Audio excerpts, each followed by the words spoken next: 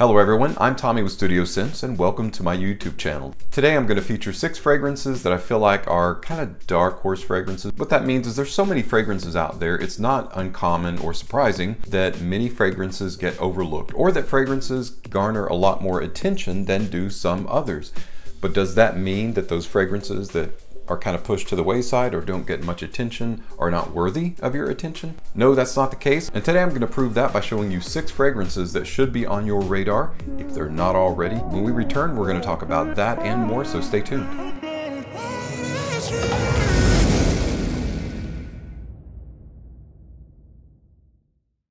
Hey guys, welcome back. So today we're going to be talking about 6 fragrances that I feel are a little bit overlooked. I feel like the price that they're going for right now, they do what they do really well. In fact, I'm wearing one of them today, so I wanted to kind of give them a little bit of the limelight because nobody really talks about them that much. Now, all of these share the very modern note of Ambroxan. Let's go ahead and jump right into our list. The very first of our 6 that we're going to feature today is from the fragrance house of Trussardi, and it is called Trussardi Riflesso Blue Vibe. Got the T in the lid there. I really like the bottle, not only because of the colors. You've got a kind of a neon yellow or green against a dark navy blue, and it's almost like a rubbery feel, like a hard plastic, but it's got a grip to it. It's like a ribbed bottle. Now this particular fragrance is really hard to find right now. If you go to Fragrance X, Fragrance Net, Perfume.com, most of those discounters are completely out of this fragrance. However, FragranceBuy.ca, a Canadian discounter, actually has this. I did put that link in the description below in case you're interested in checking this out, because this one is getting a little bit harder to find as a limited release run. Veronique Nyberg created this in 2019. A lot of people are just now picking up on how good this fragrance really is. This fragrance in the top features rum, it's got Davana, yuzu, which is a fairly new note as well in fragrances, very bright, almost like a meteor side of bergamot. You've got geranium, hazelnut, and artemisia in the mid. You've got Italian leather, you've got some woods in there, tobacco absolute, and of course Ambroxan in the base. Neon green aperture, which I've talked about recently, how much I like that, especially in a dimly lit room, how you can see. Now this atomizer is also what's called a metered or measured atomizer, where you can do just a little bit or you can do a lot. This fragrance is off the charts when it comes to its uniqueness. It's not trying to smell like anything else. It really does stand on its own. Citrusy, slightly boozy, that Davana in there, which makes it almost like an orange kind of afterglow effect. Rum, Davana, Uzu, and a little bit of tobacco absolute and Ambroxan to darken it down and bring it into that arena of modern man's fragrance. Our next fragrance is going to be the one that's going to surprise you, because you're going to think, wow, why are you saying that nobody's talking about this or that nobody appreciates this? But it is a 2012 release. That's one reason. Okay, it came out several years ago, and it is Prada Luna Rossa. Yes, the flagship fragrance. I'm going to take this weird white protective cap off. Prada is a really nice design house. It does get a lot of attention. Prada L'Homme, Prada Luna Rossa Carbon, Prada Luna Rossa Black, the 2 newer flankers, they get a lot of attention. But the Prada Luna Rossa itself, and even Sport, probably gets more attention than the OG. It has that original DNA that the other ones are taking and kind of forming more of a derivation to. Daniela Andrier created the OG back in 2012. In the top, you've got Bitter Orange and Lavender Absolute. You've got Clary Sage and Nanamint in the mid. You've got Ambret Seed Absolute, and then the Ambroxan. This fragrance performs wonderfully. It's an attention getter, all-weather type of fragrance you can wear year-round, primarily, of course, in a little bit warmer weather, spring and summer. Got a little bit of bitter orange in the opening there. You've got that Ambret seed, which gives it kind of a balsamic, powdery feel. And then you've got the Ambroxan, which gives it that modern man's fragrance smell and feel and appeal. This is the soapy without the soft. It's more of a masculine, manly, hard-hitting, fresh, clean sensation and feel. And it's got the earmarks of a signature scent.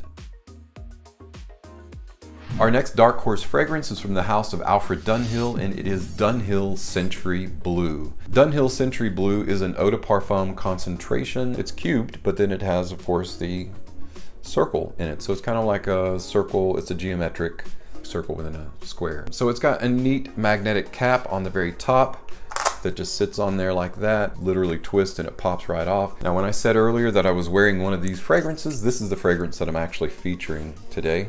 Super, super refreshing. Lightly briny, reminds you of the sea, that lightly salty. It's more like a beachy vibe, only in a city, like it's an urban beach, if that makes sense. It's just this white sands beach, and then you look literally an inch to your left and it's all cityscape.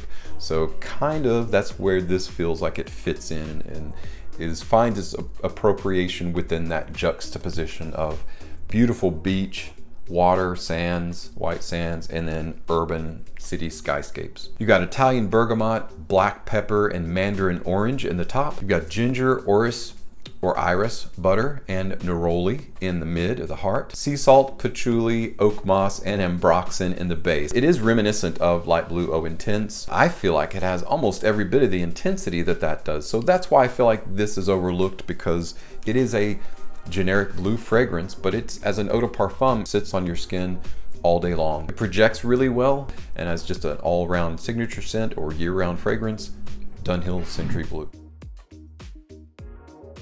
Lalique is one of those fine designer fragrance houses that is just on the edge of niche when it comes to the quality of many of their fragrance, and Lalique L'Insomnie is no less the case.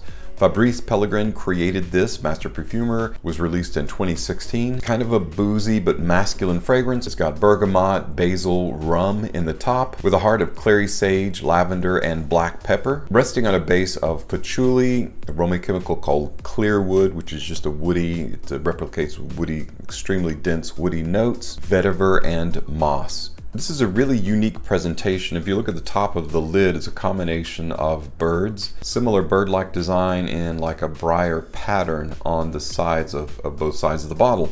Really dig this presentation. It's got a really nice heavy lid. This is definitely one of those all-weather wear fragrances that is very similar to Trussardi, extremely unique.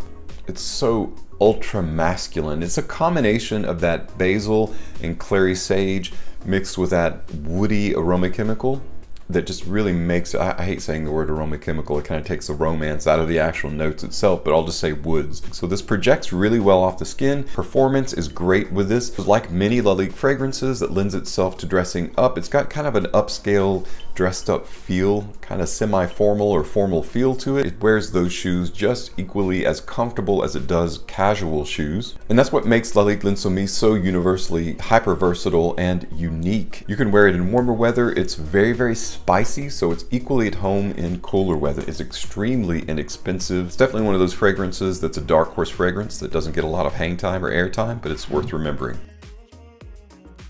Our next fragrance that doesn't get a lot of hang time, I think when it came out, it got a fair bit. It was released in 2017. Alberto Maria and Aurélien Guichard worked together to create this in the name of Salvatore Ferragamo, and it is in the Uomo line, Casual Life.